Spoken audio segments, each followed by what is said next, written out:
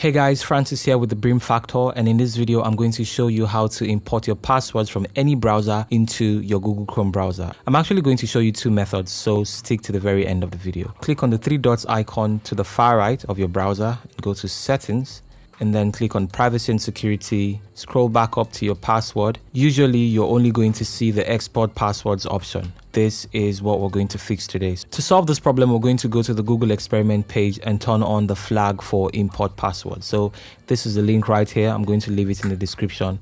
But once you're here, you want to type in import, and then you should see password import. Right now it's set to default.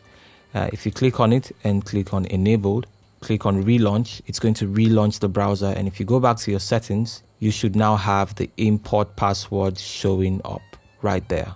Now I'm going to turn it off again and show you the second method. Let's go back to default, click on relaunch. You see that you only have the export now. So all you need to do is click on the three dots again and then right click on export passwords and then click on inspect. It's going to pull up the browser code, and what you want to look for is where it says import password, menu import password. And as you can see right now, for import password it says hidden role. All you need to do is just double tap on the hidden and get rid of it. So once you remove the hidden and just leave role equals menu item, you are going to have your import passwords showing up.